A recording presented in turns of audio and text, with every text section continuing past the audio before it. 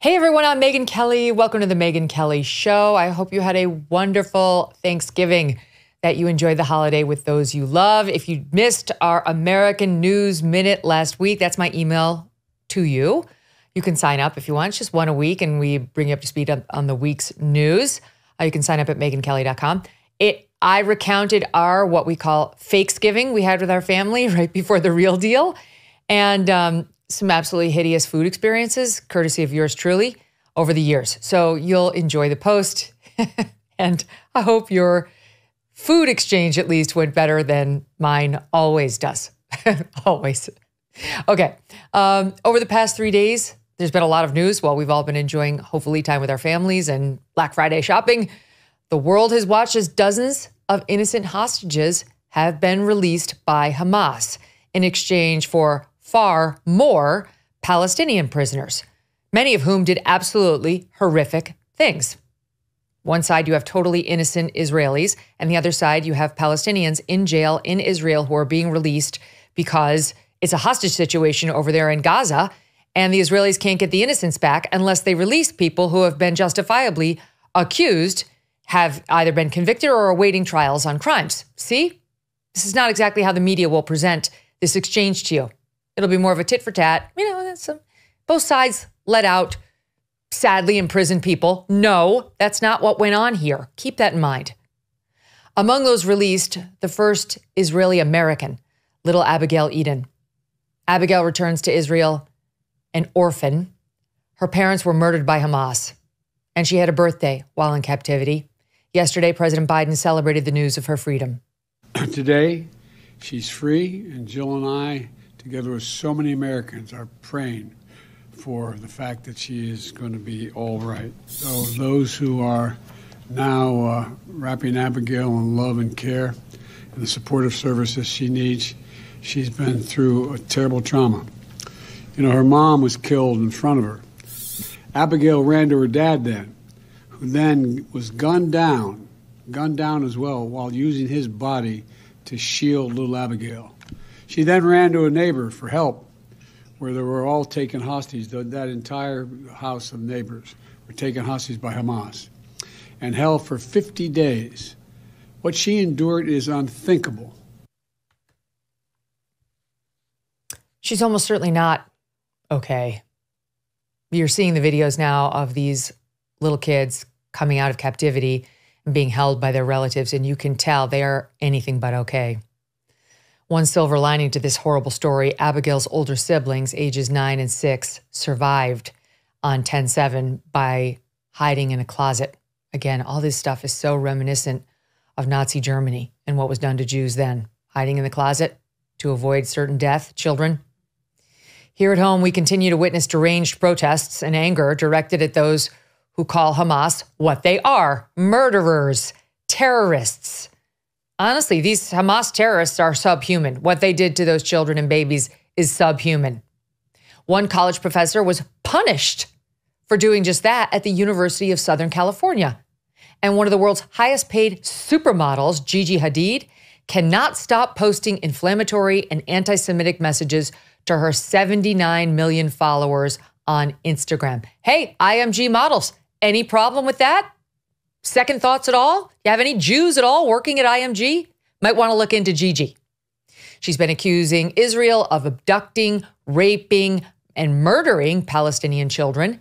Then, because she knows she'll never face any consequences, she goes a bit further, accusing Israel of harvesting organs. Been doing it for years, she says. Victor Davis Hanson is a senior fellow at the Hoover Institution and author of the book, The Dying Citizen. Hey, subscribe to the show on YouTube and follow me on Facebook, Instagram, and Twitter. Millions of Americans earn and use credit card rewards. A few big box retailers want to take those rewards away. That's according to the Electronics Payments Coalition, a sponsor of today's episode. These are rewards you may use and love. You may use them on groceries or school supplies, cash back to save on gas and grow small businesses, travel miles to make memories. The so-called Credit Card Competition Act, though, would eliminate those credit card rewards. No more travel miles and no more cash back.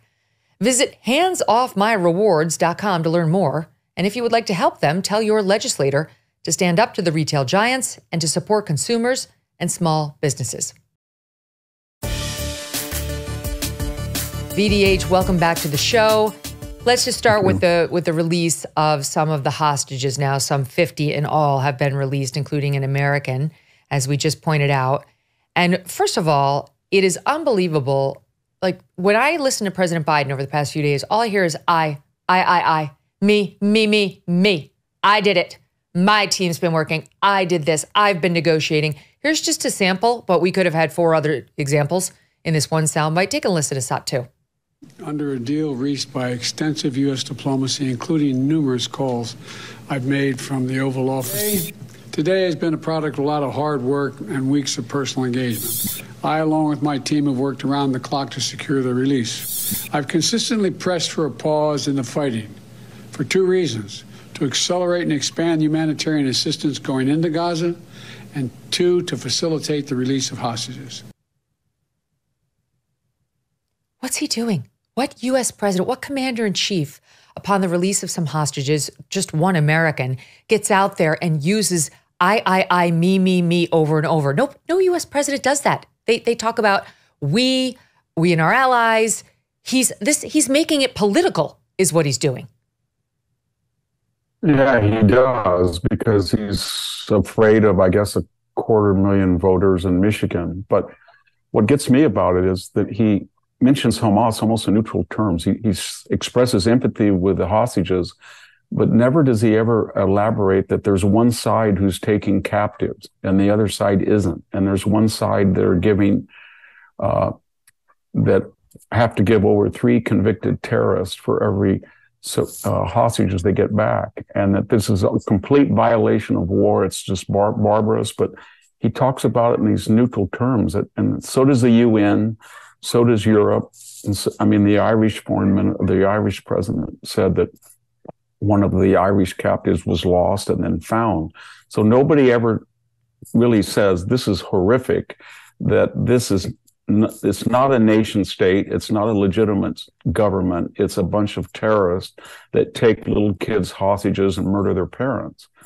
And that's what's lost in all of this. And then when he brags about the pauses, what he should say is this is a very difficult situation where there's no good solution, because the IDF will now lose more soldiers and Israel will be less secure because they're being hijacked by this terrorist group, because they value life more than Hamas values death, I suppose. But there's something wrong about the whole thing. Everybody has lost sight of what Hamas is doing and who they are.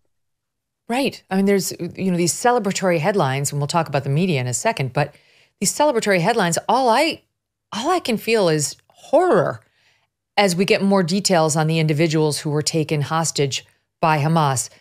My notes on my packet that my team puts together to me are hostages so old, and then the next page reads, and so young. And I just wrote down some of the ages, 85, 77, 76, 79, 78, 84. Then the youth, 4, 5, 8, 2, 10, 4, 8, 9, 9, 11, 13, 3. I could go on. These are little kids. They're babies. A 2-year-old is a baby. So is a 3-year-old. And the elderly, Victor, my mom is 82. My mom, there's an 85-year-old, an 84-year-old. My mom uses a walker. She has real difficulty getting around. She has medications she needs to take. I think about these women in their mid-80s or late 70s, to put them through this kind of horror. And then, yes, of course, we're glad that they've been released. But it's like the media is ready to move on from the horror that these women were put through. Well, get this feeling, I don't know if it's hyper dramatic or what, but you almost get the feeling you're living in maybe 1933 or 1934 in Germany, when you're starting to see something transpire that's growing every day. When you look at the United Nations, you see that Iran is the head of the Human Rights Forum, and that the Secretary General As soon as he heard about October 7th, he said, you can't understand the murdering without listening to evaluating the context. And you look at what Europeans are saying, you look at what's happening at our universities, and you look at our own government. I mean, Jean-Pierre, until she tried to correct herself and say she didn't hear it, basically said there was no anti-Semitism they knew of, that the problem was Islamophobia. And I think it was the third day after October 7th, Anthony Blinken and the Turkish foreign minister of all people were calling for a ceasefire. And this thing is just accelerating. It's like a snowball. And it's scary because no one is saying these people are SS murderers and they're a death cult and they're killing innocent people and they take hostages and they decapitate and they mutilate and they do every incomprehensible pre-civilizational act, and they're abhorrent.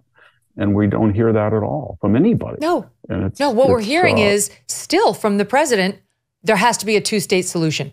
And I don't know if you saw it, Victor, over the weekend, but Hamas captured 2 Palestinians who were believed to be cooperating with the Israelis, beat them in front of a cheering crowd, shot them, and then hanged them from an electrical tower, cheering, yeah! This is the kind of stuff we know from people like Yeonmi Park happens in North Korea. So this is what Hamas is doing. And I guess Israel and we, as their ally, are supposed to talk to these. We're just going to sit down and chat with these folks who would take 2-year-olds and 85-year-olds and string up their own people by electrical wires and talk about how we can all live in peace in a two-state solution now?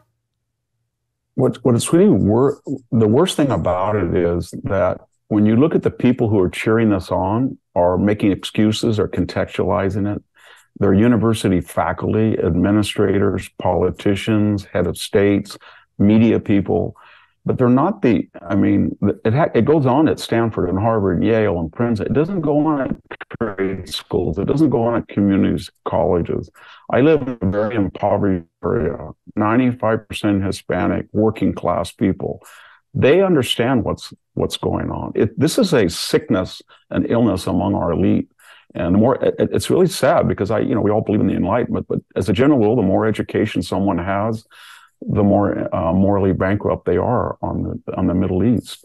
And I don't know how to communicate with people. In this administration, it's either, as you say, narcissistic, or all it talks about is what it has done to restrain the IDF from trying to create an atmosphere where they won't do this every single month, as the Hamas leader in Lebanon promised that he would do, that this is going to go on and on and on and on. And when you have the first news of it, and the head of the UN says that this murdering has context, i.e. it's justified, where do you turn for sanity? The president of Harvard, the UN, the president of the United States, the press secretary of the White House? No, it's all madness. Yeah, I mean, truly, it's like maybe we should chat with the people who put live babies in ovens about reaching an amicable solution to this. I mean, this is an absurdity. And it was President Biden's message all weekend that that's the only possible way out of this, that it must happen. Just looking at my exact notes on exactly how he put it, but he said it over and over. We need to renew our resolve to pursue this two-state solution, where Israelis and Palestinians can one day live side by side in a two-state solution with equal measure of freedom and dignity. 2 states for 2 peoples. And it's more important now than ever. What is he talking about? They've been offered a two-state solution for decades. Yeah. They've rejected it time and time again. And now they're cutting off children's heads. Well, this is an absurd lie. We have a 3-state solution because we have one group of killers in Gaza, and then we have another group in the Palestinian Authority that's cheering this on and killing people. And we have Israel. So he never says 2-state. What does that mean? Is he going to, if he really did believe that, would he say to the Israelis, get rid of Gaza, kill them, kill the Hamas people, and then we'll let the less terrorist, less killing PA take over? He can't even say that. When he says 2-state solution, I know there's a lot of naive people who believe that, but even the naive people must understand, and they do understand, that that can't involve Hamas. So the Israelis are the only people who can apparently deal with Hamas. But he wants to let Hamas off the hook and then have a two-state solution when Hamas has executed the Palestinian Authority people.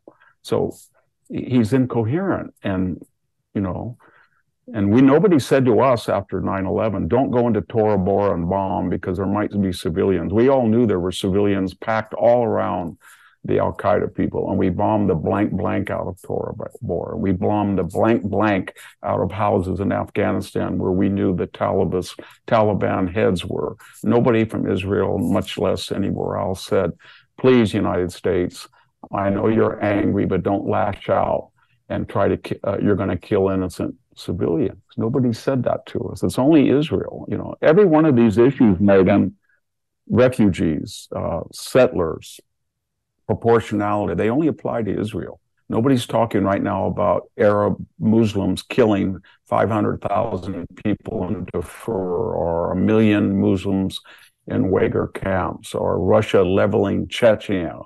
Nobody says a word about that. Or refugees. Mm-hmm. I mean, the Palestinians are the only people in the world who are refugees 80 years after they lost their supposed home. Not the Greek Cypriots, 200,000 of them were ethnically cleansed in 1974 by the Turks. Not 13 million Germans that were ethnically cleansed from East Prussia by, for good reason maybe, but same time as the Palestinians. Not 1 million Jews that were ethnically cleansed from Cairo and Damascus and Beirut and Baghdad. Nobody says a word. It's only this weird group that says we are the only victims in the world and we are the only refugees 80 years after this.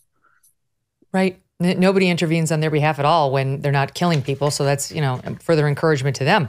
Yeah. So now, so far, we've gotten 39 Palestinians released, but there's a proposed list of 300. They're demanding about 3-1 in order to release these Israeli hostages. And we believe there are some 10 Americans there, not just this one little girl. By the way, on my comments about the videos, this is the girl who Gayle King interviewed the father of, insensitively, in my view, where she was asking about, it's all just political now. Palestinian children are dying too. And he said, I have zero appetite for this conversation right now, for you getting political or you raising politics or the politics of it. So they have video of her being reunited with her older sibling. And you can see that this girl, it's not normal. The dogs are jumping on her. It's sweet, but you can see the little girl in VO2. She's clearly traumatized, Victor. Here it is. So that this is her in the red shirt. So she gets down. The older sibling is hugging her, touching her face, pulling her close. These two sweet little dogs, they look almost like puppies, are coming over, wagging their tails. They're obviously very happy to see her. And the girl's not really moving. I mean, we're just never going to know the full trauma that was inflicted not only on girls like this, but on those who witnessed the killings that day. Those who witnessed the murder of the parents, like what some of these kids did.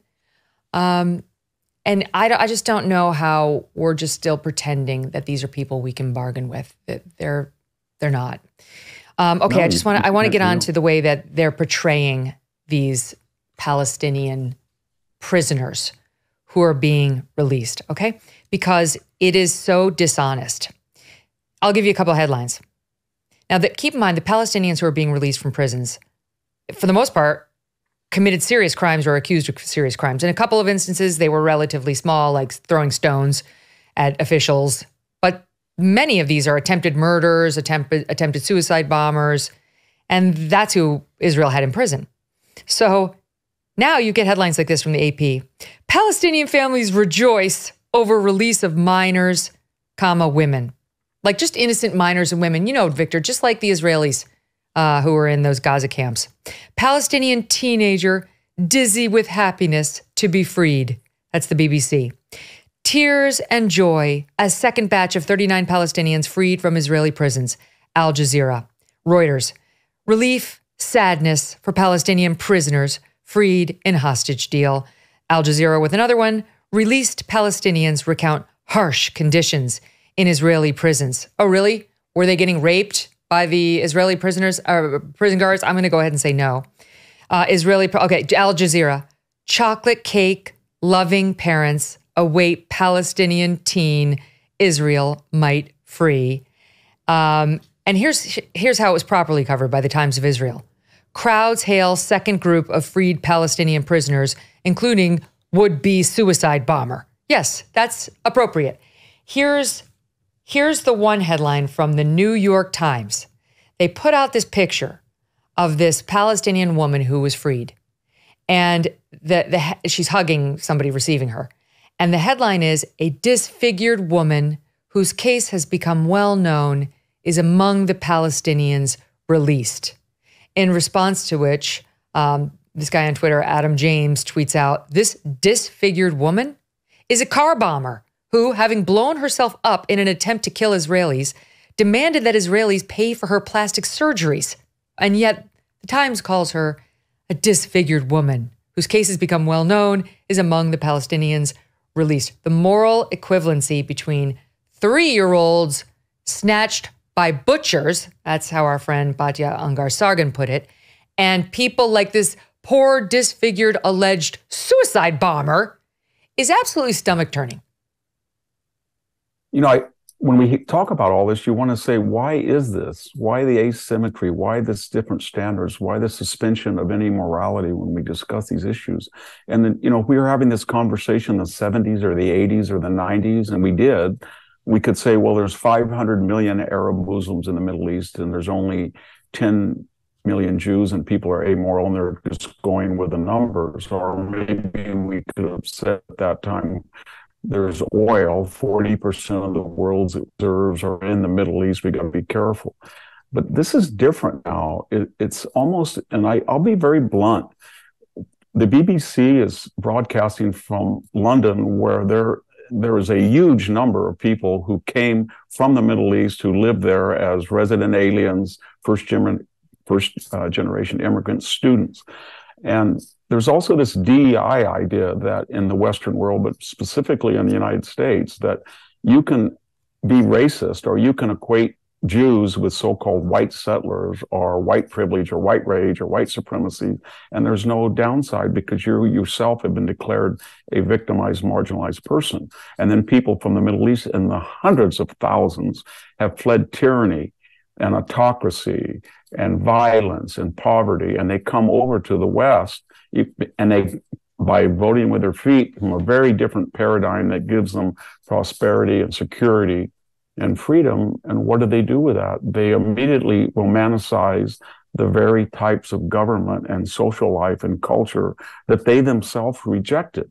And that's what's new about all of this, is that fusion between DEI elites and so-called marginalized people and people from the Middle East in the West.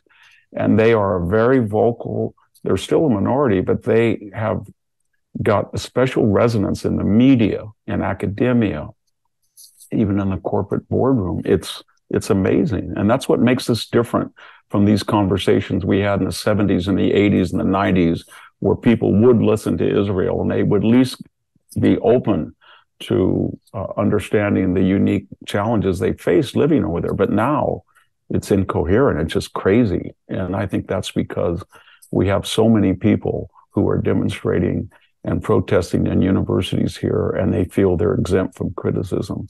And you can really see, Megyn, that the demonstrations in the West mirror image the methodologies in Palestine, because one side who demonstrates wears masks and they fight with the police and they deface property and they occupy public spaces and they suspend traffic and they scream genocidal chants from the river to the sea and they harass passerbys, and the other side doesn't. And yet when you mention that, people think you're crazy. But that's I think that's what's the common denominator to all of these asymmetrical stories that we're hearing. You're so right. My gosh, you're so right about everything you just said. You've got one more from Reuters, which is worth reading, the headline. They posted on X, Hamas releases 13 more Israeli soldiers and 4 foreign nationals to the Red Cross in a second exchange. 13 more Israeli soldiers. What are they? They're talking about. Who did they release? I just read you the ages: 85-year-olds, 2-year-olds, women. This is They are not releasing Israeli soldiers. And of course, then they got pummeled, including from the American Jewish Committee, tweeting, "Do better. These are innocent civilians who were kidnapped from their homes. Did you notice some of them were dressed in their pajamas? It's because they were in their beds when they were dragged to Gaza," tweets out Dr. Alexandra Herzog of the American Jewish Committee. Later, they were forced to delete the post. But this is no accident. This really is it's no accident that the press has aligned itself.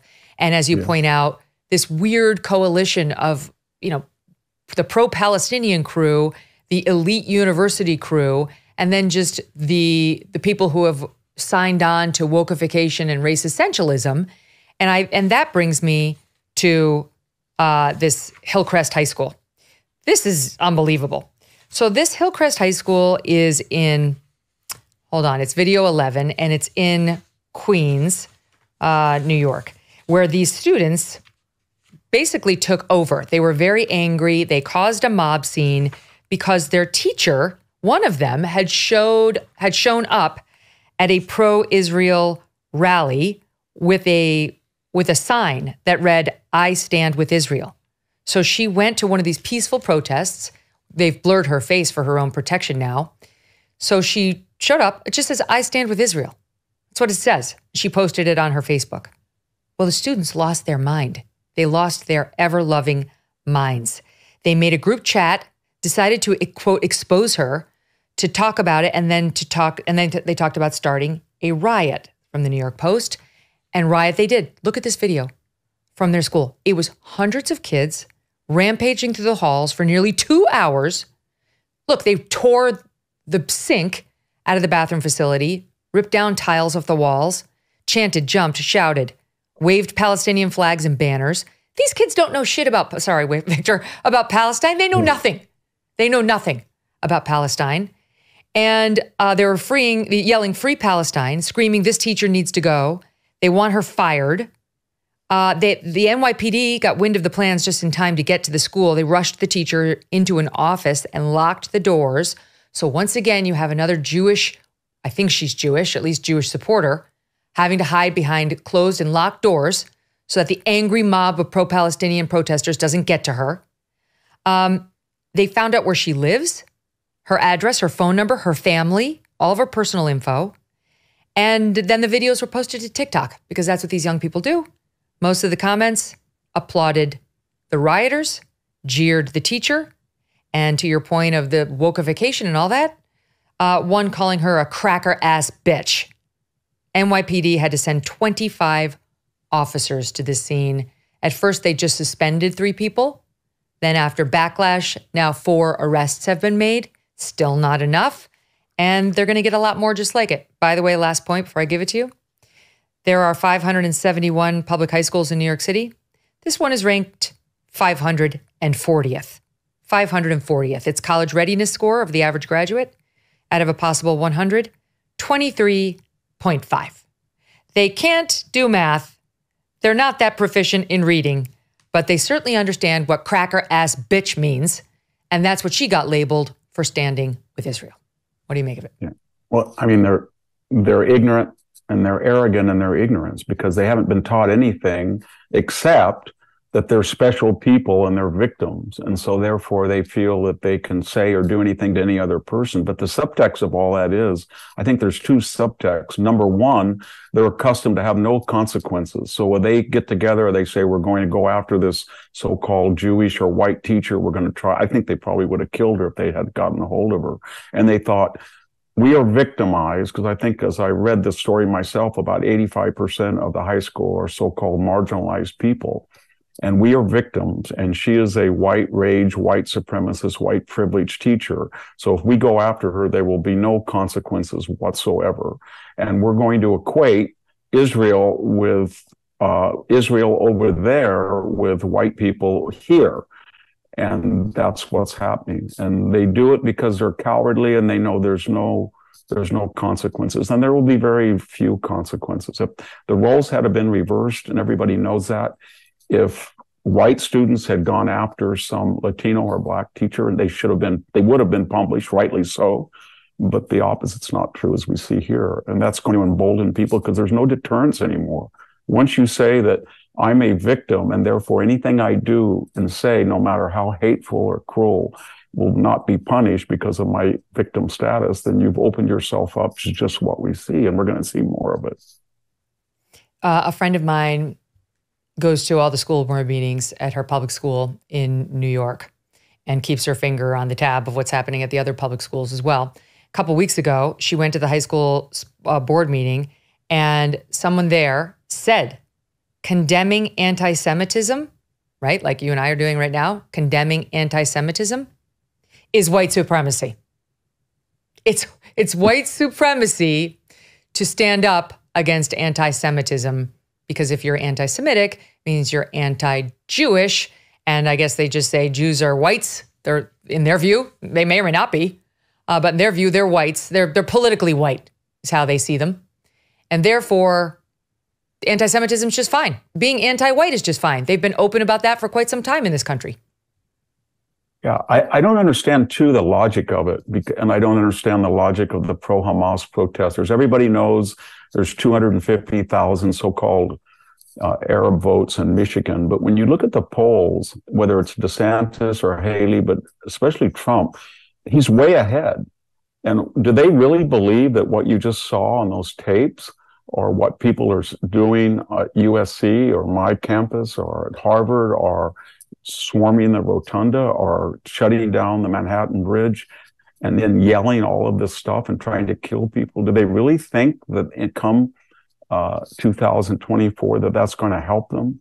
Because what they're doing is they control the loud institutions and they get all the visibility. But when you actually look at polls, 65% of the people, for all the media propaganda, don't sympathize with Hamas, and they don't like this, even at this late date in American culture and life. And so if the Republicans, whoever they nominate, if they could unite, you're going to see a really big pushback against all this. And you can already feel it, that people are they're just quietly simmering. They look at this and they said, you know what, if we continue down with open borders and importing people from hostile terrorist nations that hate us and not treating everybody on the basis of their character rather than the color, we're not going to survive. We're going to revert or descend into a tribal, chaotic, everybody against everybody Hobbesian state. And I think 2024 is going to be a landmark election in that regard. You're so right. And I saw you tweeting about what they're doing with the military. They're doubling, in the wake of a recruiting crisis, they're doubling down on pushing DEI on our troops, requiring our troops to be versed in DEI and all the languages of diversity, equity, inclusion, all the terms. And at the same time, who's the other group that's truly in crisis now in America? You know, we're short on our recruits for the military and we're spreading them all over the world, potentially. And secondly, we have an open border. So they're flooding across the border and we can't handle the number of illegal migrants who are coming in. So the Border Patrol, what do they get? They get a memo from the Department of Homeland Security at the same time when people are seriously considering impeaching Mayorkas, the head of DHS, for this open border. What do? DHS orders border agents to use preferred pronouns for illegal immigrants. This is unbelievable. This is per guidance obtained by the Heritage Foundation's Oversight Project. DHS guidance titled Guide to Facilitating Effective Communication with Individuals Who Identify as LGBTQ+, tells CPB agents to avoid using certain terms. Do not use he, him, or she, her pronouns until you have more information about or provided by the individual. Don't use words like Mr., Mrs., Sir, or ma'am. They discourage any pronoun use until you have more info about the individual. Quote, if an incorrect pronoun is used and then corrected by the individual, meaning the illegal, acknowledge the oversight and use the correct pronoun. These Border Patrol agents are getting attacked. These people are coming into the country. Some of them are rapists. Some of them are criminals. Some of them are carrying drugs. And we have to tell the CPB agents to worry about she, her pronouns and making amends if they happen to call somebody by the wrong gender. You know, that's, besides the insanity, that's a typical bureaucratic response. When they can't deal with a felony, they focus and fixate on the misdemeanor. Or this isn't even a misdemeanor. It reminds me of Michael Bloomberg when they couldn't get the snow off the streets of New York. He was talking about supersized Coca-Cola. And they all do that. And that is, they're completely impotent when they have these existential challenges because they feel the remedy is worse than the disease. They don't want to be considered illiberal, so they won't touch it. But then they have to have some token that they're doing something to justify their mostly worthless existence in the case of Mayorkas. So they do some, I don't know what it is, a virtue signal, performance art, little token. And we're all supposed to say, wow, they may have led 8 million people in the country, and we don't have any idea who they are. We know some of them are very bad people, but at least they got their pronouns right, and that's something. And that's how that strange mind. And in the case of the military, it's very funny. After driving out when Mark Milley and Lloyd Austin got in front of the Congress and said white supremacy, white rage, white privilege, and then they had all of this DEI, and then they got everybody out of the military who had legitimate concerns about the vaccinations and said that natural immunity, even though they'd had COVID, it wouldn't be enough. So now they're sending out 8,500 letters for people to come back. Come back. We're sorry we kicked you out. And the subtext is that since they talk about demographics, and I don't think I care about demographics, but they do. When you look at the actual number of people who died in Afghanistan and Iraq, it's 75% were white males, and they drove them all out, even though they're only 35% of the population. They died at double their demographics. And yet when you insulted them, and then you kicked others out because of the vaccination, suddenly you're 20, 30,000 people short in the military. But more specifically, you're short of the people who volunteer to go to combat units. And then you now have to write these little Weasley letters. Well, we're sorry about the vaccinations. Can you please come back? And well, that's one thing. I mean, Joe Biden's poll numbers, they fell after the disastrous withdrawal from Afghanistan, which, let's not forget, included the death of 13 service members because it was so abominably affected. And they've never recovered. If you look back at the polling trends for Joe Biden and his approval, and these Democrats scratching their heads, they don't understand why he's getting beaten so badly by Trump, not to mention the others running for the Republican nomination. It all starts there. And then they wonder why people don't want to sign up for the military. Well, you embarrassed the country. Internationally, Megyn, we've never recovered because Vladimir Putin took a long look at that in August of 2021. And that's one of the reasons on February 24th, he thought he could go in without consequences. And to be frank, when we did that and Iran looked at that and we were offering, I guess, $1.2 billion per hostage, or the Gazans thought, wow, this Biden administration, they had a Chinese balloon go over the United States with impunity. They were humiliated in Afghanistan. They were taken surprise by Ukraine. They're not going to do anything to us. And Iran can give us all the weapons we want. They won't touch Iran. And that we lost deterrence globally, and it's really going to hurt us. It's just the beginning. It's not the end. You point out, I mean, right now, most of these candidates, most politicians will admit that China is our biggest concern, the biggest threat. And what happened last week, we didn't get to this before the Thanksgiving break, but what happened last week was all these business executives gathered out in San Francisco. This was when Gavin Newsom cleaned up San Francisco at the drop of a hat for the Chinese president, but not for his own constituents, not for the people who actually live in San Francisco. And what happened at that meeting? All of these highbrow American chief executives gave the guy now committing a genocide against the Chinese Uyghurs, the Muslims, committing a genocide against Muslims, a standing ovation. A standing ovation. Are the pro-Palestinian workers within their organizations going to try to take them down because of what they cheered on? This man who's committing genocide against Muslims? No, it's just Palestine. Why? Because that's Israel. But this spectacle, which we never got to, which just, I can't believe my eyes, American business leaders giving a standing O to the Chinese president. Watch it. Yeah.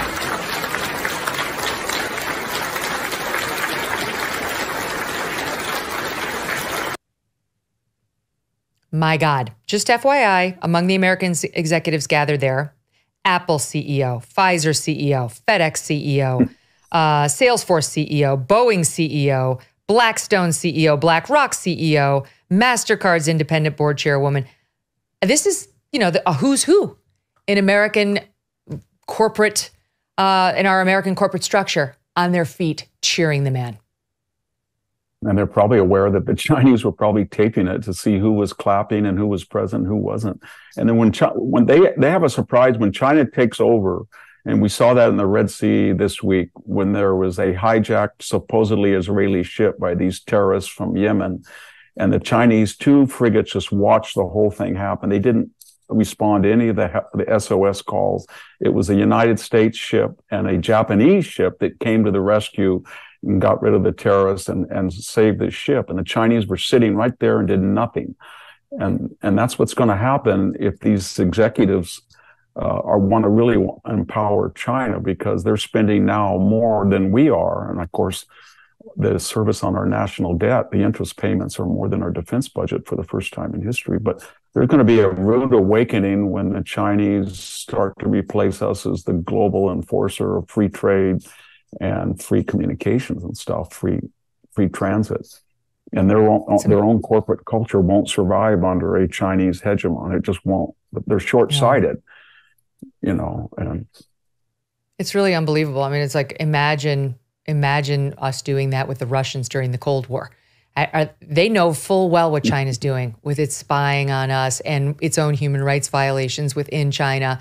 But Apple wants its money, right? They want their Chinese business deals. They want to continue building their iPhones over there. And, all of these guys, it's like they're asking for whatever crumbs they can get because China's giving money to Americans in order to buy land and buy the movie business and buy the bank business here in record numbers. They've got their own hands out. That's really what we're seeing there. And so do the universities. 360,000 students that pay 110% of full tuition. They're the only people who do. And the universities count on them as cash cow.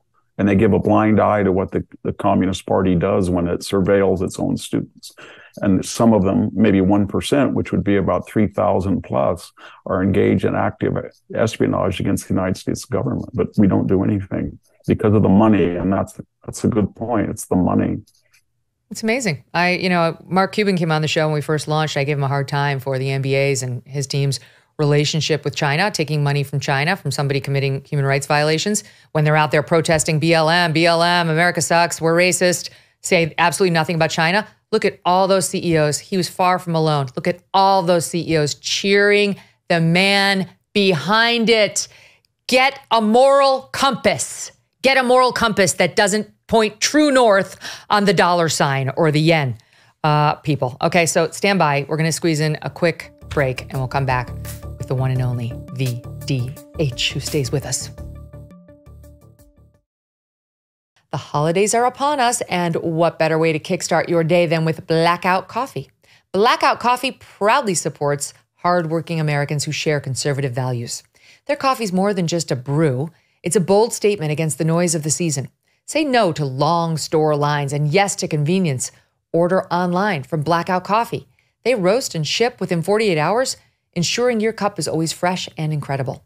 Discover the difference for yourself with premium-grade coffee beans, a step above the rest.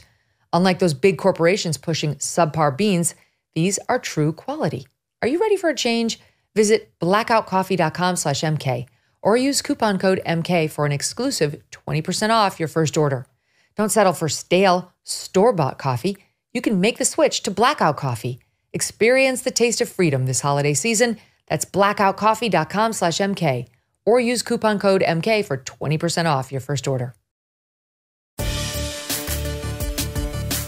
So Victor, out at University of Southern California, not too far away from where you are in California, you've got a USC professor, Professor John Strauss, who is Jewish, and early in November had an interaction with pro-Palestinian students. He walked by them and said, people are ignorant, and then added, Hamas are murderers. That's all they are. Everyone should be killed, and I hope they all are. That's what he said in full. And yet a shortened, he says, doctored clip of him was put out, and it cuts out all context about Hamas. Take a listen to the SOT that they released on him, this group, trying to make him sound like he wanted students and everyone else dead. SOT 11. Should be killed, and I hope they all are. Look at the video. Thank you. So that's what they had him do. But the full SOT is all about Hamas, saying Hamas are murderers. That's all they are. Everyone should be killed. I hope they all are. Long story short, he was misrepresented. And now what's happened to him is he's getting punished. He's got to teach only from home. The students who misrepresented him and doctored the tape and put it out and caused his reputation to be damaged, no problem. They've put him on paid administrative leave. He has to teach his classes online, and he's admitting he's very unhappy about this. The Academic Freedom Alliance has called on the university to immediately reinstate him. But there are two petitions. One has 11,000 signatures saying, please reinstate him. One has 7,000 signatures saying, fire this guy, fire this. The state, it will come as no surprise to you, of American universities today. Yeah, well, the president of USC is making a judgment, and he's thinking in his little brain, who is going to give me the most trouble tomorrow if I weigh a certain way? Is it going to be the students and the faculty who are pro-Israel or pro-DEI, pro-Hamas? And he made a very calculated judgment, and that is, I'm going to have, again, an asymmetrical attitude, because I know the Palestinian students are yelling every day from the river to the sea, which is a call for genocide, and I don't do anything about that. And I know, at UCLA, it's beat the blank Jew with a piñata, and they don't do anything about that there. So they all know what they're doing, and they make a calculated judgment of the path of least resistance. And they know that if they attack a 72-year-old Jewish professor, and nobody's going to complain, and maybe some donors will call up, but they have a multi-billion-dollar endowment. And so that's what they do. And it's moral cowardice. It's happening all over the United States. And somebody who goes to a lot of universities and works at one, I can tell you that that's exactly how they feel. They feel that what is going to be the least path of difficulty tomorrow when I wake up? Is it to side with Israel, or to just be neutral, or is it to virtue signal your concern for Hamas and Palestine? And they know the calculus, and that's how they act. And by the way, the woman who misrepresented him is this activist, Tara Alami, who is the one who posted this. And this person she apparently lives in Canada. She has actually called for Israelis to die, celebrated their deaths, and has been doing it for a long time. In January 22, she tweeted to an Israeli Jew, "We said by all means necessary, from the river to the sea, don't give an F whether or not you can swim." In December 2021, she tweeted, "They are occupying my land and killing my people. So yeah, I'm going to hope for their death." This is the person we're supposed to be believing. She accurately edited this video, and that she's outraged that he allegedly said everyone should be killed. Now, that's not what he said, but even by her standards, that's an okay thing to say. What he actually said was Hamas. Then that brings me to Gigi Hadid, another misrepresenter. You remember the youngest Kardashian, Kylie, had to take down her empathy post toward Israel in the wake of 10/7. There was so much pressure on her to pull it. Enter Gigi Hadid, a supermodel of Palestinian descent. She posts, "Israel is the only country in the world that keeps children as prisoners of war." And she posts these pictures of these guys, Victor, who are, honestly, they went on a stabbing rampage in a settlement in East Jerusalem. They knifed a security guard. They hit a 13-year-old boy who suffered critical injuries. It was all on video. But she wants us to condemn Israel. Then she accused them of body harvesting, including present day, of innocent Palestinians. I mean, there's nothing you can say to get you fired from IMG, the modeling company, or from Hollywood, apparently right now, if you are bankable and you actually make people money with your face. Yeah, and she knows that as someone whose family comes from the Middle East, she should read the Hamas charter and what they set out as the parameters for female behavior and what the role of women is. It's to get married, stay home, and produce more jihadists for the cause. And they understand about the dress code and what women's rights are in the Middle East. It's so frustrating to see all of these people who say that they're championing all of these Middle East agendas, and yet they always do it from Western liberality and security and freedom and prosperity. And they never just one time say, you know what? I do recognize that I'm in a special place and that my family or I voted with my feet to reject my Middle Eastern connections and to adopt Western connections because of what they gave me. There's no gratitude. They always interpret our magnanimity as weakness to be exploited, never to be reciprocated with kindness. It's really disturbing. Yeah. It reminds me of 1930s Germany again. It says nobody's speaking out, and every day it gets worse and worse. They won't pay attention. Victor, got to run. Great to see you. Thanks for being here. We'll be right back with Kelly's Court. Megyn. If you're racking your brain trying to think of the right present for someone, you will not go wrong with a gift from Cozy Earth. Whether it's their best-selling sheets, luxury pajamas, ultra-comfortable joggers, plush lounge socks, or premium bath towel collection, you are sure to find the coziest gift for everyone on your list. I own a set of their sheets, pajamas, and loungewear, and you cannot believe how soft they are. Cozy Earth sources only high-end textiles like premium bamboo viscose, giving the people on your list super soft, breathable fabric, regulating body temperature and keeping them cozy day and night. Unforgettably comfortable and oh so soft, created in an ethical and environmentally friendly way. So give the gift of comfort this season and save up to 40% on Cozy Earth. CozyEarth.com, enter my promo code Megyn at checkout and save up to 40%. Hurry, this holiday offer ends soon. CozyEarth.com, promo code Megyn. CozyEarth.com. And now we turn to Kelly's Court. Right before we went into the Thanksgiving break, Elon Musk's ex, formerly known as Twitter, sued the vile Media Matters. And there's a disturbing update today in the Derek Chauvin story. My God, did you hear what happened to him over the weekend? Not only did the U.S. Supreme Court reject his appeal, but something terrible happened to Chauvin. We're going to get to that with some of our favorites. Marcia Clark, lawyer and New York Times bestselling author, and Mark Geragos, trial lawyer and managing partner of Geragos and Geragos. Welcome back, Marcia and Mark, our legal dream team. Nice to see you. Great to have you both here. I'm great. I love doing this because I get to see Marcia and you, so thank you. Awesome. We were just talking about that, Megyn. It's the only chance to do a whole home week with each other. So, I'm happy to be the source of that. Your post-Thanksgiving Day host. All right, so let's start with Elon because he said this was going to be this mega lawsuit, thermonuclear lawsuit against Media Matters. And just as a quick refresher for those who weren't paying attention last week to this, Media Matters is a disgusting left-wing group whose sole purpose in life is to take down conservatives or anyone who says conservative things or leans conservative or allows conservative exchanges of ideas. I can speak to this firsthand. I've been their target many, many times. They take completely innocent content or comments and then blow them up into a national story after day after day after day, trying to ruin you. I can't even tell you how many times it's happened to me and people I know at Fox. So now their target is Elon Musk.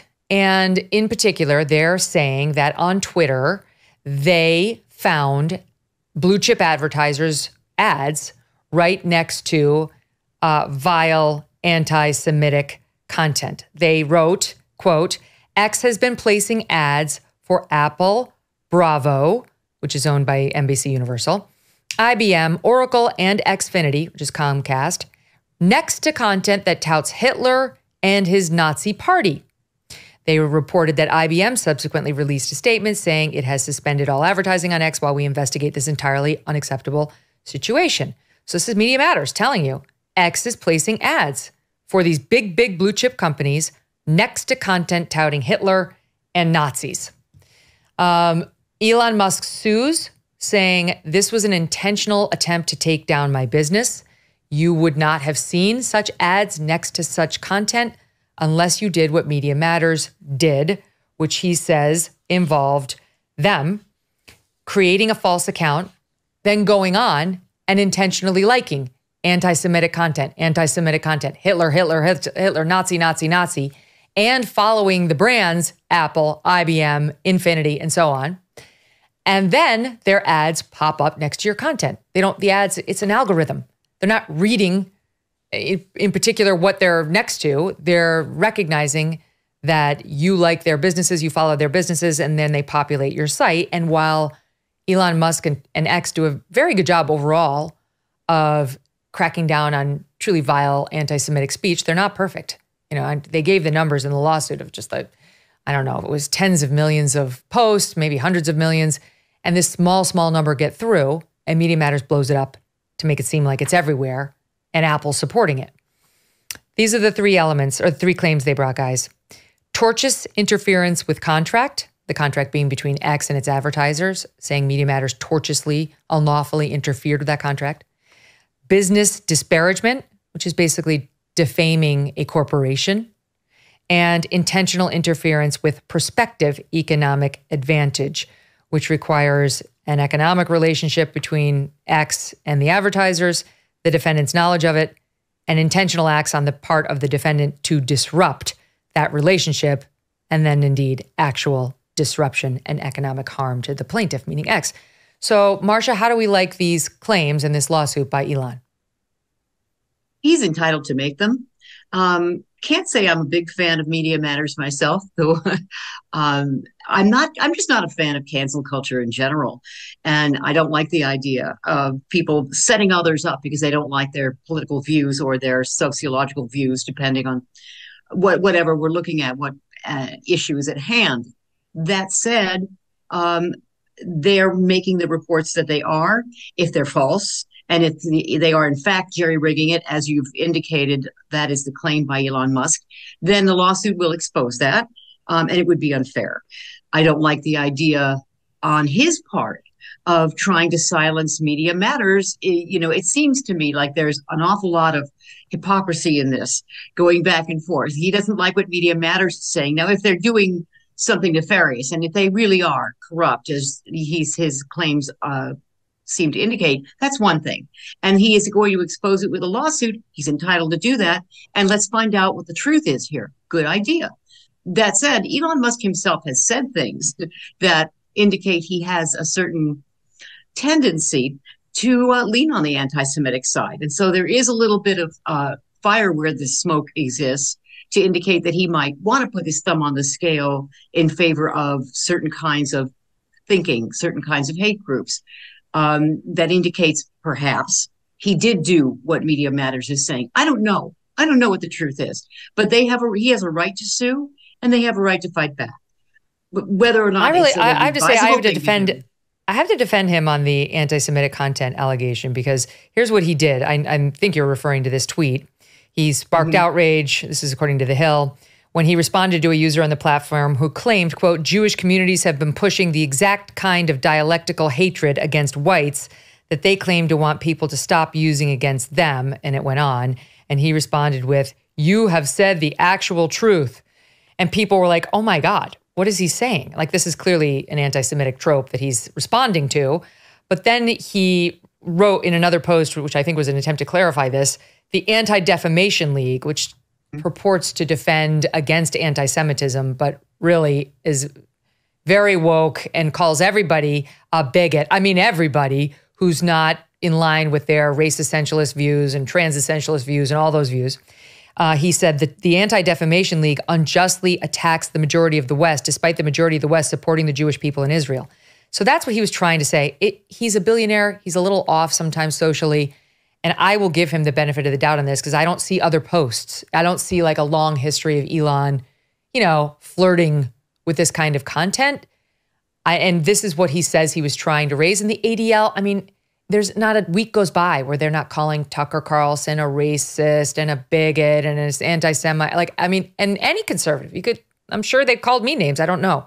Anyway, so Mark, how do you like the legal claims? Because this isn't really about Elon's tweet. It's about Media Matters' claim that X is posting ads for these brands next to content that touts Hitler and Nazis, which may be factually true. It may have happened in the case of this Media Matters user, but he generated it. He caused it to happen. And no social media platform is entirely foolproof.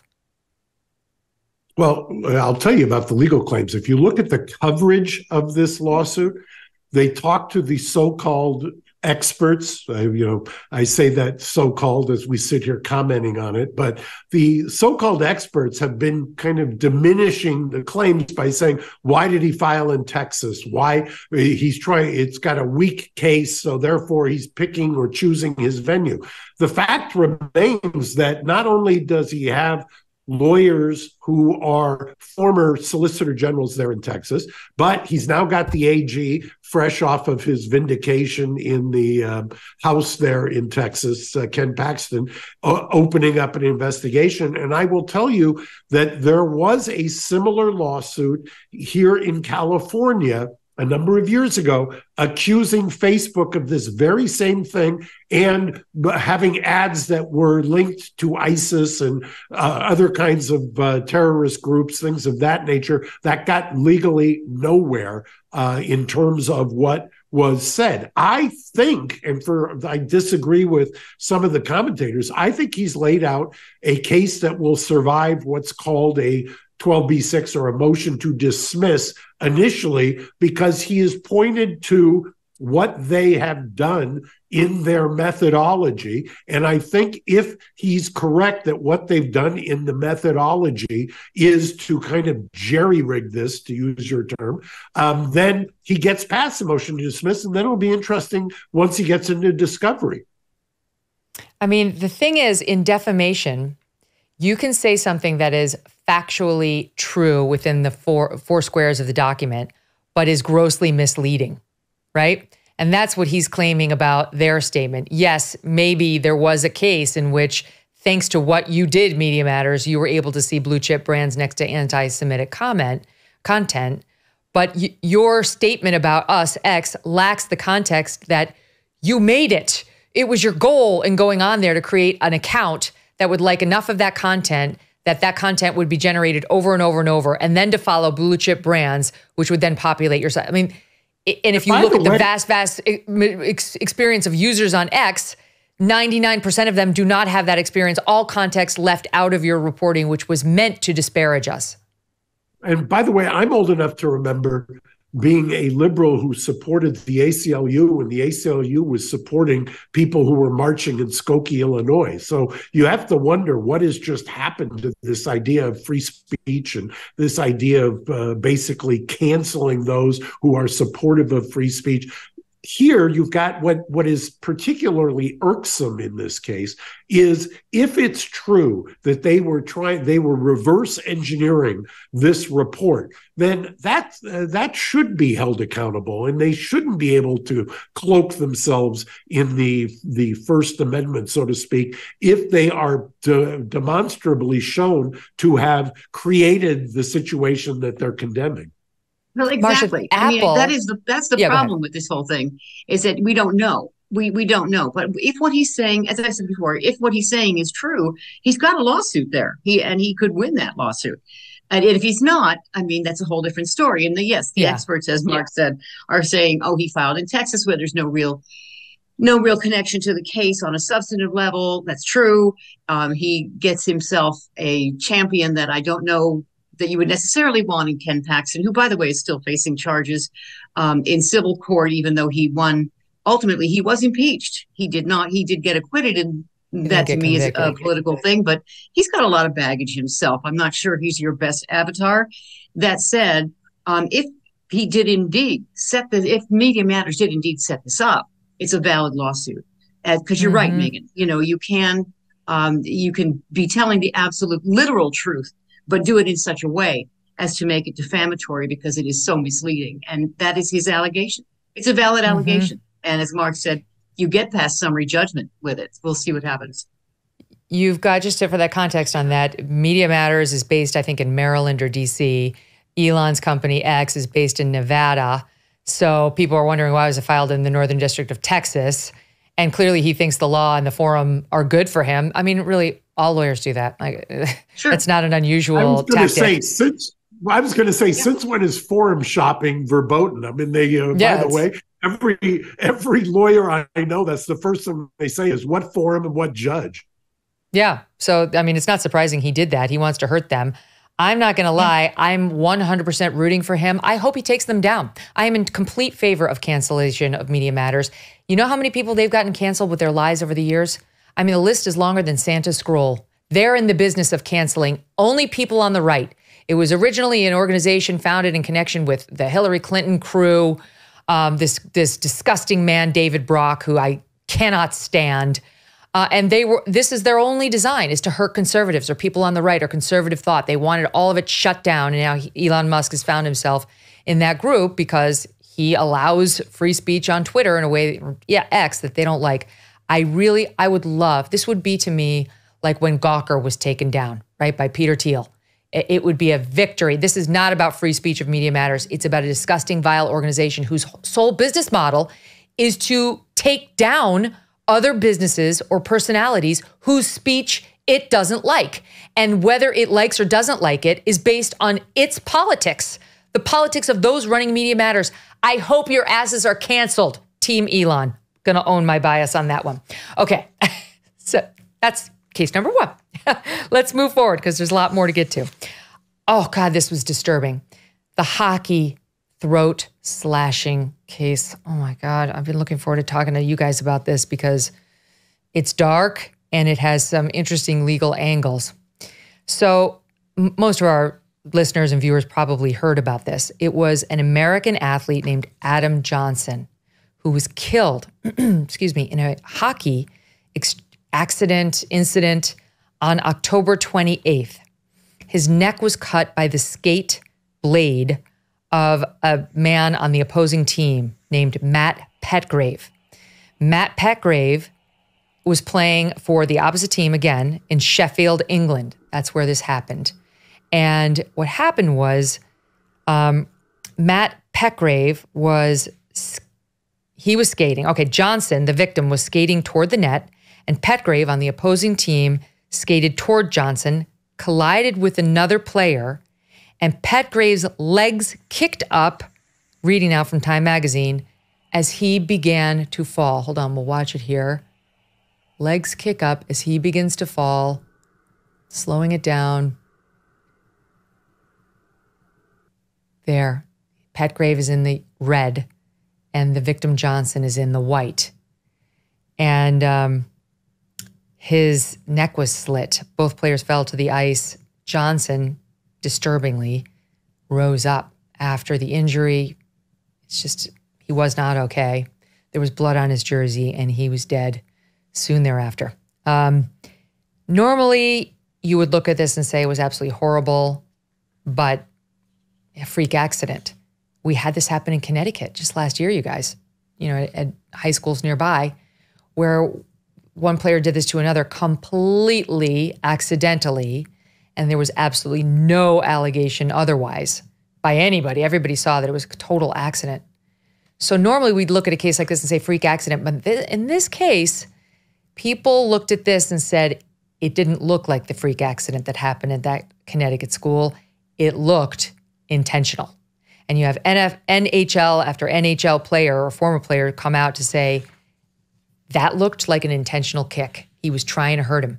And sure enough, now he is being investigated by officials over in the UK for manslaughter. As I understand it, an arrest, they won't say it's him, but they say this incident has led to the arrest of a man on suspicion of manslaughter. He's been released on bail. But to me, it sounds like he hasn't officially been charged or maybe just not yet indicted. This is the defendant, we believe, in the case. So, as the former prosecutor, Marcia, how do you like this case? Tough one. It's a tough one. You do have the commentator, as you mentioned, Megyn, saying that was a deliberate kick. I'm sure of it. But that's not a bright line. That's one commentator. And we know that accidents happen in hockey a lot. It's a dangerous sport. You do have the skating blades, you have the hockey sticks, you have and speed, incredible speed, and then you have ice to fall on. I mean, all of this is a recipe for all kinds of very nasty injuries. And so it's going to be hard. You have to prove gross negligence, or you have to prove something, an intentional misdemeanor. that created a dangerous, almost fatal situation, and proving that under these circumstances, fast-moving game, fast-moving action with everybody slipping on the ice, it's not going to be an easy thing unless you get a bunch of experts saying, look at this, that's a deliberate kick. I just don't know. I think it's a tough one. Mark, just to let you know, Petgrave's former coach, Elmo Atola, said, quote, I coached Matt Petgrave for a very short stint. I wanted to get rid of him immediately. He has no respect for himself or his opponents. He used to get into a bit of a mess. He's a very dirty player. But then the former NHL general manager, Kerry Kaplan, said anybody suggesting this is not an accident either doesn't understand hockey or was not close enough to the situation. Last year, Petgrave, for what it's worth, was the league's most penalized player with 129 infractions in 54 games. Right. And I would bet you in those cases that it was clear cut that it was intentional when he was getting penalized. This is anything but clear cut. I'd even go farther than Marcia and just say it is a freak accident. It doesn't look to rise to the level of criminal prosecution in a game like this from my eyes. So unless I'm missing something, I understand that there's a great uproar and it's horrible, it's awful, it's tragic, but that doesn't mean that it's criminal. How do you even prove, like they say that the authorities over there are saying we've been speaking to highly specialized experts in the field to assist our inquiries. We continue to work closely with the Health and Safety Department at Sheffield City Council. They seem to be trying to do a forensic examination of hockey and what would normally happen. I mean, is that even possible for police to figure that out, Mark? At least in the United States, or specifically in California, you'd be making a Sargon motion, which is basically, this is junk science. This shouldn't come in a civil case, let alone a criminal case. I don't even know how you get to the point where you're so unsure of whether it was intentional or not that you're hiring experts to opine in an area that I don't even think you could say it would be acceptable or generally accepted scientific principles. I mean, to me, it's somebody who's struggling to attach liability where there is none. I mean, clearly it's horrific, but everybody called it a freak accident to begin with. Now you're just struggling to make it something else. Yeah, this kind of hindsight reconstructing and saying, analyzing it second by second, millisecond by millisecond to look for something that happened so quickly. I don't even know how someone could even think that fast. I mean, I have read somewhere that they were saying, his blades could have been unusually sharp, sharper than most blades would have been on his skates. Well, but that also makes you go faster. So how can you say that that's an intentional act that's creating a dangerous condition or a knowingly dangerous condition? It seems to me like it's a lot of Monday morning quarterbacking, looking for something, as we say, picking pepper out of fly stuff, to look for, something to build a case on. And I don't see, I think Mark is right about the scientific viability of any testing they're going to do. How on earth are you going to have a scientific test that can reconstruct something like this that happened within 2 seconds and say that you have something that's reliable enough to even put before a jury? So I think that the likelihood of this going forward as a criminal case seems very slim, very dim to me. It is the UK. So every country has its own standards, but I think, I know in California, this probably would not get filed.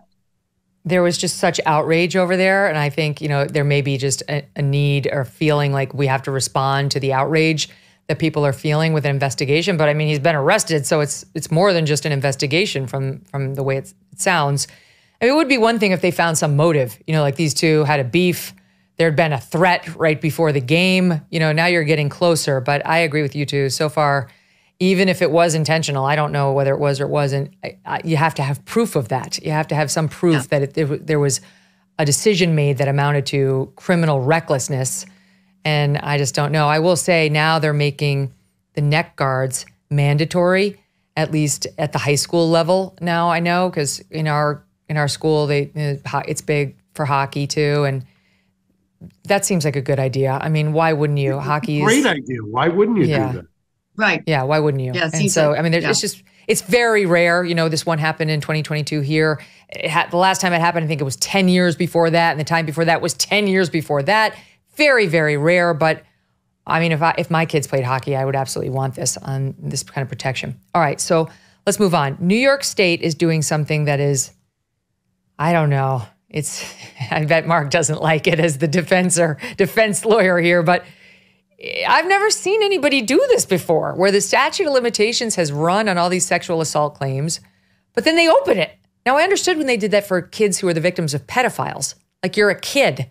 You may not remember it till you get older, you have flashbacks, you get therapy. Even that was criticized, but that one at least made some sense to me. This is like, you were an adult, you didn't do anything about it at the time. The statute of limitations ran, the door's back open. Walk right through it. And boy, are they ever. Megyn, if I told you how much time I've spent in the last week up until Thursday, so that people understand, the statute was set to expire. It was not renewed Thursday at midnight.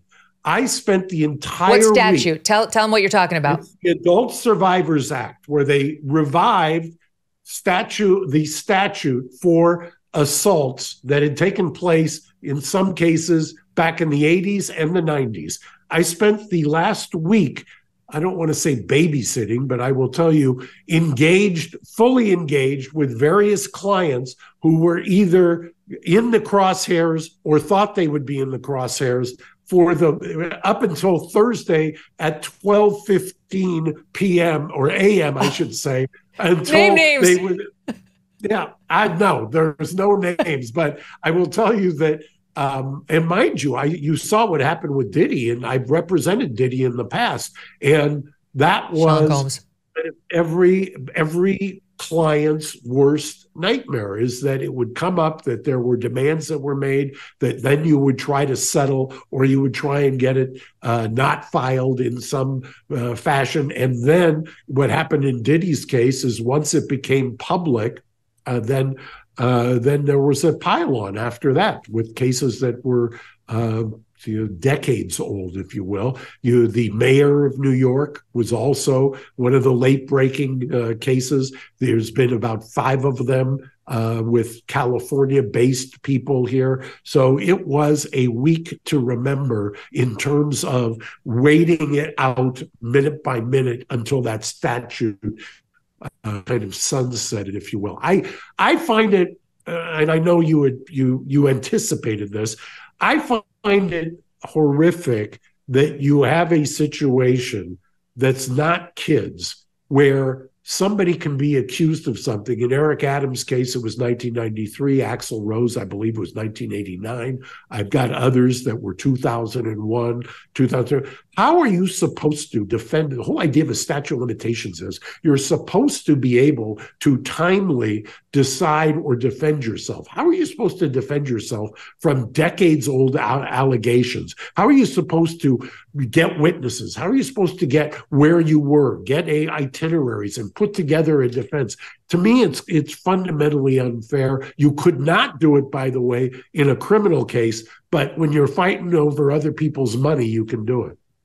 I have to agree. I think, like, we saw this done to Brett Kavanaugh, and it was like, how the hell did he know exactly where he was? I mean, amazingly, he had that date book that actually did give him some waves of defending himself against Christine Blasey Ford. But there is a reason we have the statute of limitations. The defendants are entitled to due process to, if you ask me what I was doing 30 years ago, I have no idea. I don't keep date books. I would have zero way of defending myself against any accusations of bad conduct, Marcia. So I do, as much as I feel for these women and their allegations, the due process standard should not allow this past, we set these statutes of limitations for a reason. Can I ask Marcia a question?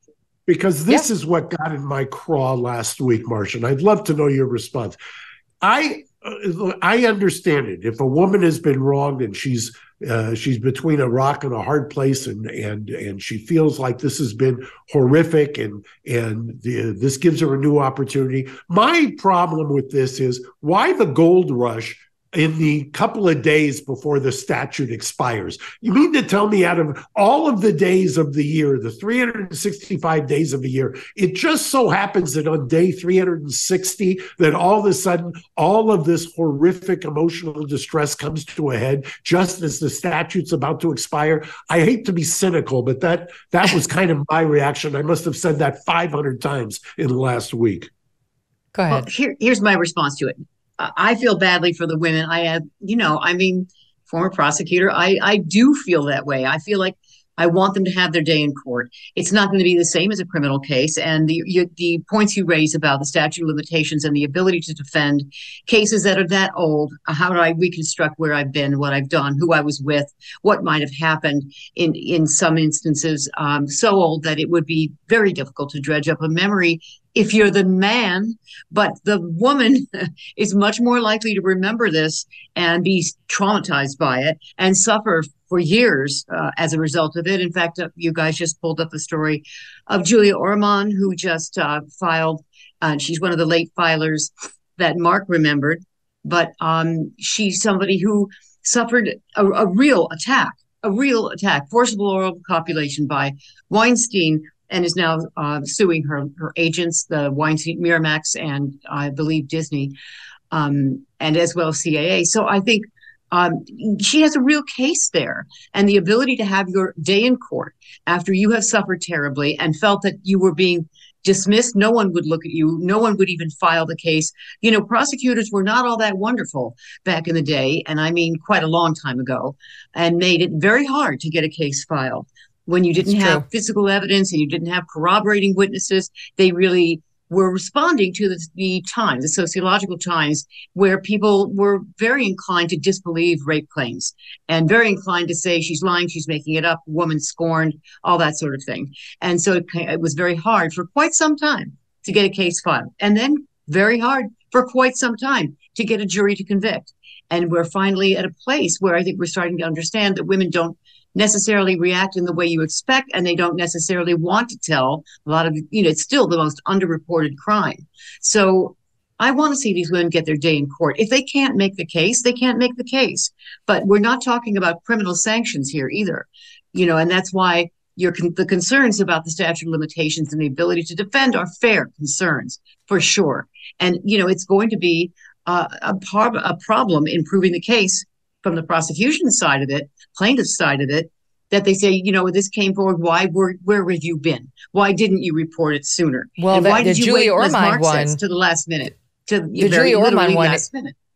In particular, may raise those questions because Harvey Weinstein's been out there as a pariah criminally since 2017. I mean, that's really, the Roger Ailes thing happened in 2016 at Fox, but nothing happened for another year. And in 2017, when the New York Times broke the Harvey Weinstein story, that's when everything exploded with the New Yorker and Foreign Affairs, all of it.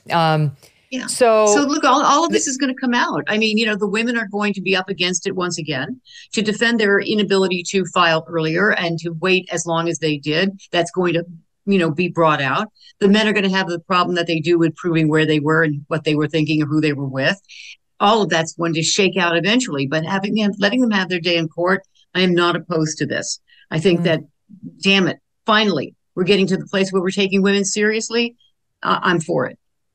So let me walk you through, or the public through, our audience, some of these allegations that Julia Ormond has levied, because they're interesting. She was a huge star.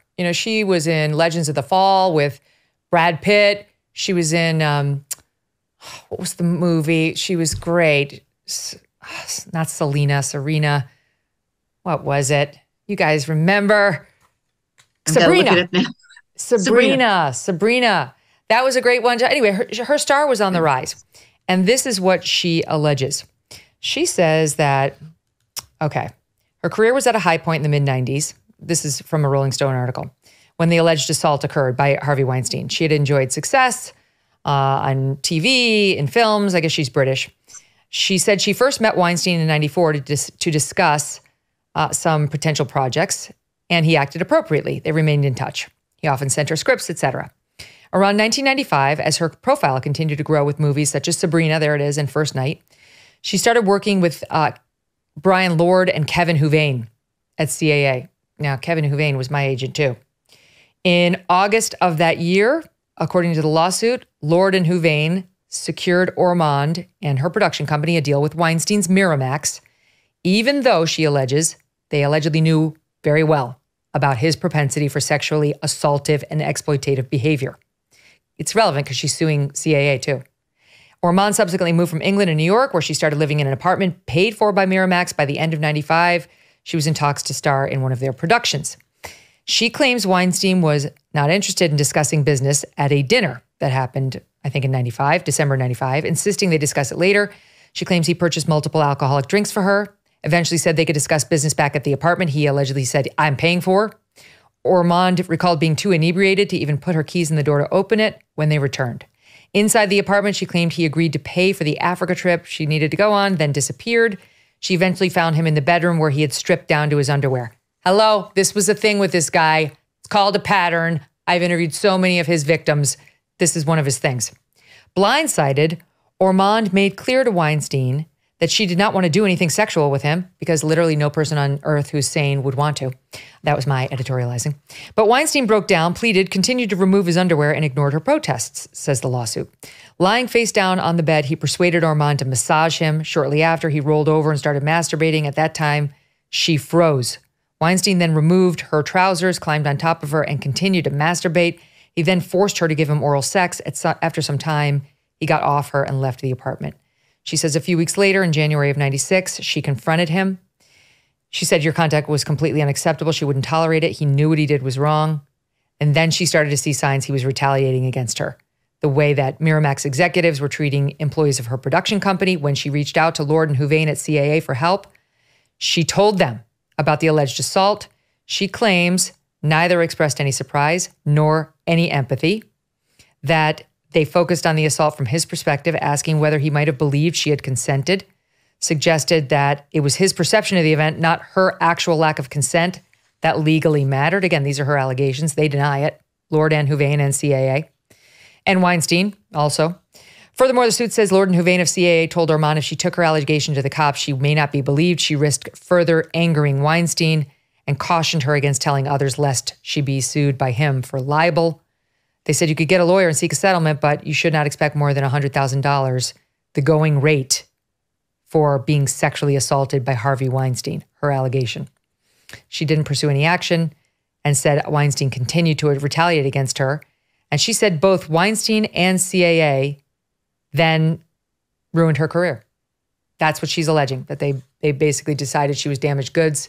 And that's why we didn't see or hear more from and of Julia since. I mean, she's gotten roles for sure, but she's saying for a good decade plus, they stymied her. And if so, that would be illegal. Again, they all deny it. CAA says it's hired Paul Weiss, same law firm that looked into the Roger Ailes allegations, and that they didn't find any there. Now, they confess, though, they hired Paul Weiss to defend them, not to do an independent, objective investigation. So surprise, surprise, their lawyers on their payroll exonerated them when charged with defending the company. It's dark, it's disturbing, and I have to say, it's my opinion, Marcia, I believe every word of it. Every word, I believe. But I don't know that it goes anywhere. What do you think? Well, that's the question, and a good one. Because, yeah, I believe it too. And there's a reason why we believe it. We've heard this is cookie cutter.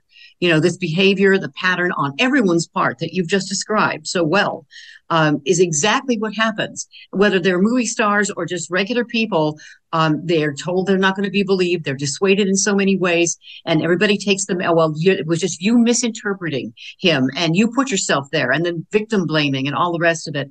And then, of course, as an actress, your career gets killed. And she did drop out of sight. This was a rising star who was looking like she was going to go all the way. She was phenomenal. And I was a big fan. And yes, I'm sure it did destroy her in so many ways. And they have the power to do it. What happens in a lawsuit, what happens in court can be a different story. And that's why I was acknowledging the problems with defending this lawsuit for the defense side is going to be brought out. How am I supposed to defend myself now? That is going to get some sympathy from the jurors. The inability for some of the victims to remember all of the details, to explain themselves, to explain why they took so long to come forward. Some, like Julia Ormond, will have some very good reasons for it in terms of just her career and all of the people piling on to tell her, stop it, don't do it, don't do it. And that's going to be pretty compelling. At the end of the day, though, I don't know how this shakes out. You have to be willing to step forward and take your shot and just say, I'm glad to be able to tell my story. At least I'm not being muffled. At least I'm not being gagged anymore. And that's an important thing, I think, for all of these women. In his case, though, Mark, she's got a decent shot. It's like if he takes the stand, as you know, in New York, they're letting, quote, prior bad acts come in against you. That's one of the reasons he got convicted in the first place. They're letting prior allegations of bad behavior come in to show pattern, especially in a case like this. This is our pal Arthur Aidala has been representing Weinstein. He represented him in the New York trial, trying to say this is bullshit. You shouldn't allow those prior claims to come in. But you definitely can allow prior convictions of sexual assault and rape to come in. He's got a bunch of those now too. So it's going to be tough with this beautiful actress whose name everybody knows up against this troll, Harvey Weinstein, who's literally now in prison, for him to be like, I didn't do it. Well, look, you're never going to get Harvey on the stand, number one. Number two, the idea that I want to go back to the thing that shows you what a nerd I am. The idea that they've hired a firm that's going to do the investigation that ends up defending you at the same time.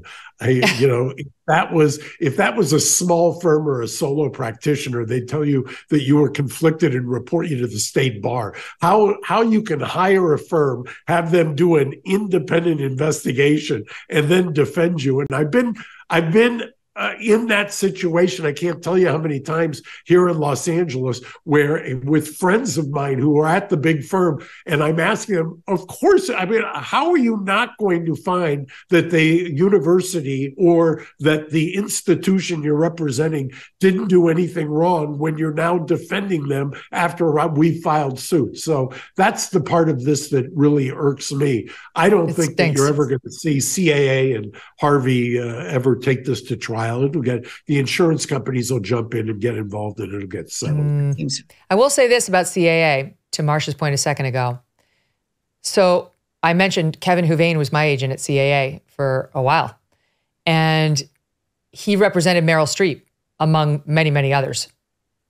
At the time, Meryl Streep took to the Oscar stage, having won one of her many, and said the following about Harvey Weinstein. So, okay, Julia Ormond is alleging that CAA discouraged Ormond from making a claim against Harvey Weinstein, saying, really, it's his perspective that matters most. And we're supposed to believe their defense that, no, it didn't happen. But this is Kevin Houvain's probably best-known client, Meryl Streep, at the Oscars about Harvey Weinstein. Watch. So I just want to thank my agent, Kevin Houvain, and God, Harvey Weinstein.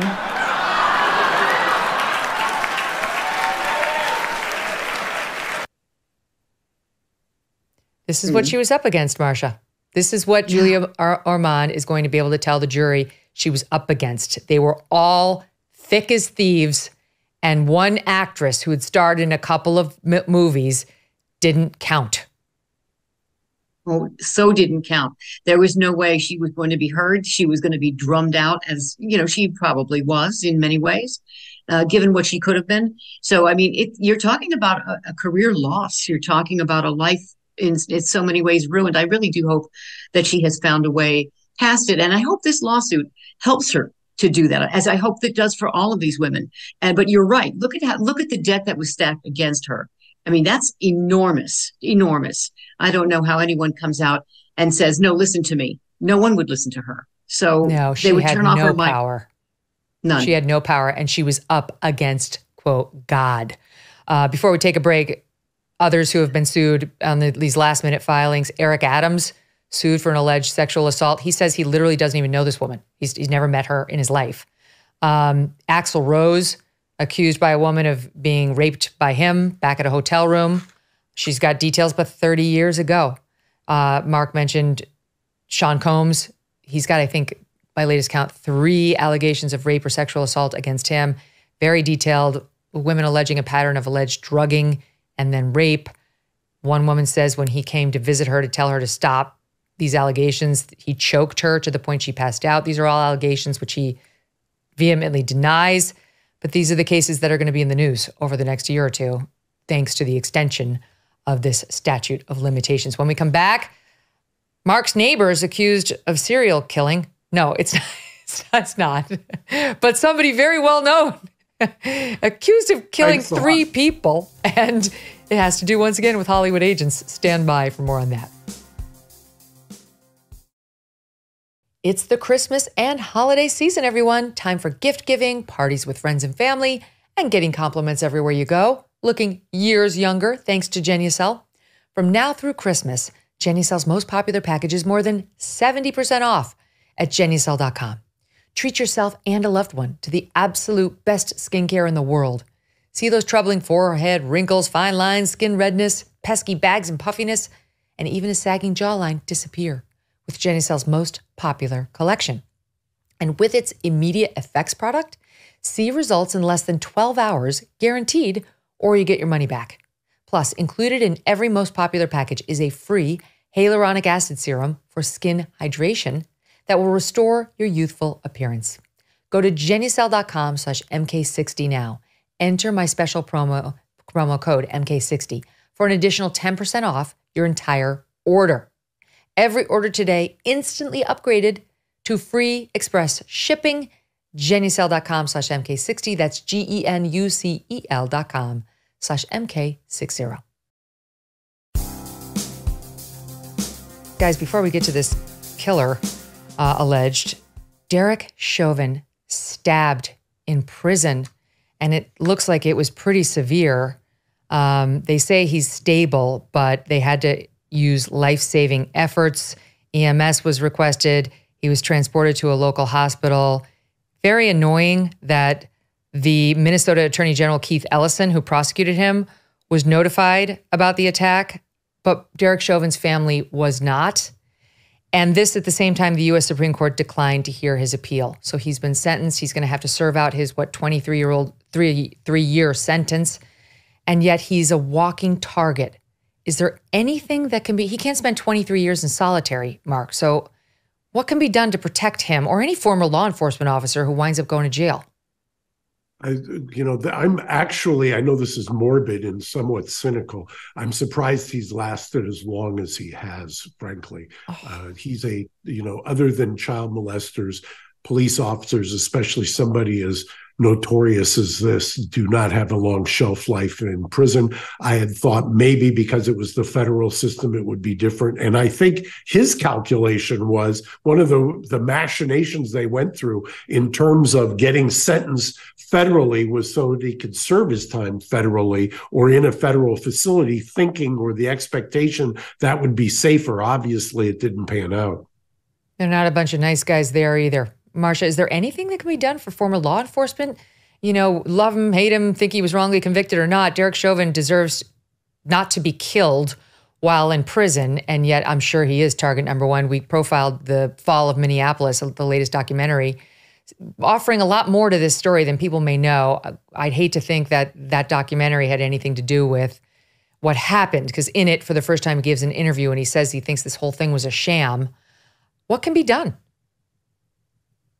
It is an ongoing problem. This is not a new issue that they always face. When a police officer gets imprisoned, they're in incredible danger, and from everyone. And you're right, they can't spend their whole lives in solitary. And so you do want to put extra detail on them. You do want to have them in a location that is the most likely to be safe for them. But there's no such thing as perfection. And as you can see, you can take every precaution and still wind up in a situation like this because they're imperiled from all sides.